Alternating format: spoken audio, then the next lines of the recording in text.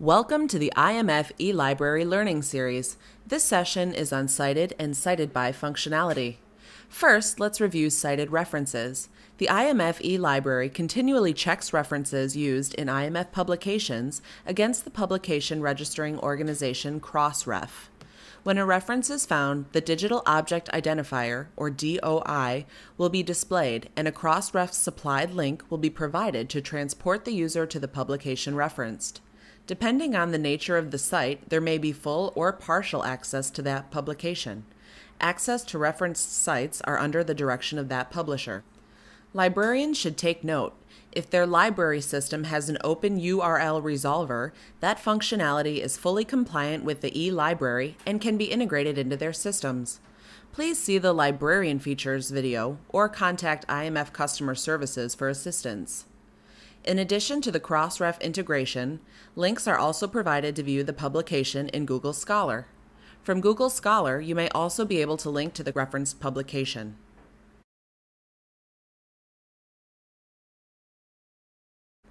To export the citation details, click on Export Citation and then select the type of citation management tool used from the drop-down list and click Export. A file will be generated that can be opened, saved, or canceled. IMF publications are also registered with Crossref, and information can be obtained on where IMF publications have been cited. When an IMF publication is cited, a reference to that citation is noted in the eLibrary. At the publication level, it can be seen below the table of contents. At the chapter level, it can be seen by clicking on the Cited By tab. Details about the publications that cited this content are displayed. 5 publications have cited this IMF document. At the end of each citation, there is a Crossref link that, when clicked, will display the source publication that cited the IMF publication. The eLibrary will also allow you to set an alert to notify you when a publication is cited. To do this, you must turn on the Citations alert. There are 2 ways to turn on this alert. One is near the citations. As you can see, the citation alert is currently off. The second way is near the main navigation under the Citations tab. Here, you can export the citation of the IMF publication by a selected format and tool.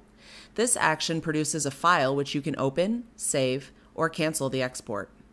From this tab, you are also able to set the Citations Alert feature. You must be logged in for the alert feature to be available. To turn on the alert, click on the Citation Alert link to access the lightbox and click on Enable Alert. Now, the alert has been set and you will receive an email when this publication has been cited and that citation has been registered. To manage all of your citation alerts, go to My eLibrary. Within the Citation Alert tab, you are able to see your citation alert, view the publication where the alert has been set, and delete the alert. Thank you for using the eLibrary citation features.